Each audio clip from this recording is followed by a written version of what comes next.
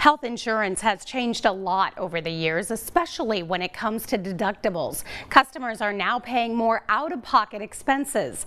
We talked with a Holston Medical Group health professional who says asking questions and being a smart healthcare consumer can save you money.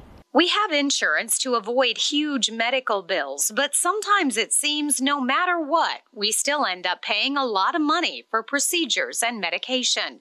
Holston Medical Group's Dr. Cheryl Stanski describes the changes. Because of those changes, the burden on patients is a lot greater, and it's much more important to understand what you're getting for your money, making sure it's as low cost as possible while still maintaining that really excellent quality. Dr. Stanski says taking an active role in healthcare decisions will help.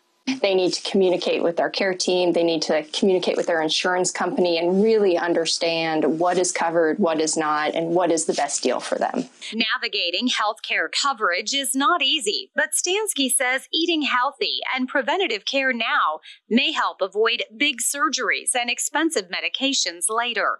Digging into your insurance coverage may help find less expensive medication. Most insurance companies have what's called a formulary, which is a list of medications they cover. So get a copy of that. So by having that list, we can go through it with you, pick the medications that are going to take really good care of you, but also be less expensive. She says a good relationship with your doctor can help you decide which treatment path to take.